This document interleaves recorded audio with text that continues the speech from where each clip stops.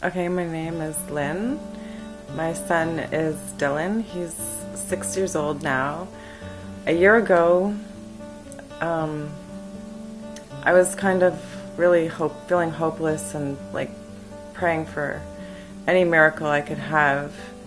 He was in a wheelchair and we were learning how to propel the wheels, and then on a news clipping my dad said he saw this ability camp teaching children how to walk with cerebral palsy, and I thought, wow, maybe there's my miracle.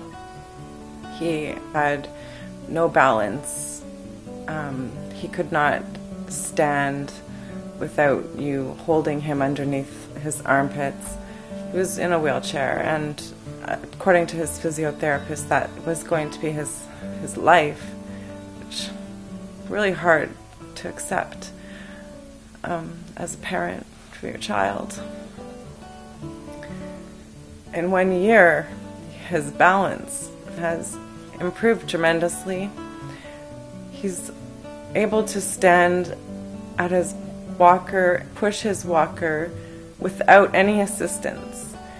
He can use the parallel bars, he can turn around, he can walk between the ropes. He even lets go and just keeps going, and it's absolutely amazing how far we've come in 1 year with this. I think every child should have this opportunity to advance and grow like my son has. If you really feel hopeless sometimes, never give up. Never, ever give up on these children.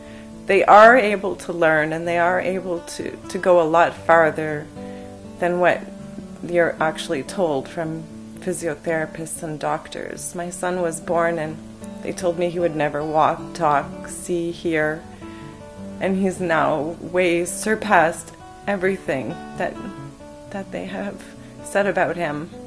And I hope you find this video and are able to get that help and to come and let your child have that opportunity to have a better quality of life and to actually show you what they can do and what they are capable of. And it's been exactly 1 year now, and my son is taking independent steps, which I never thought was ever possible. And it is. It is possible. I don't want you to think that, wow, it's like overnight there's like a miracle that happens. It's not quite like that.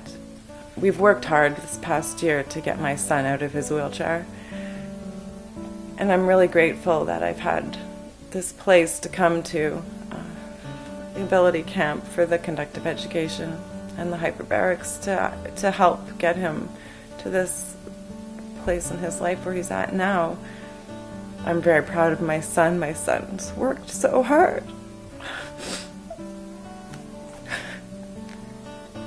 He's amazing. His accomplishments have been amazing. Hope all you parents out there just don't give up. If you can find time and effort and come here, you won't regret it.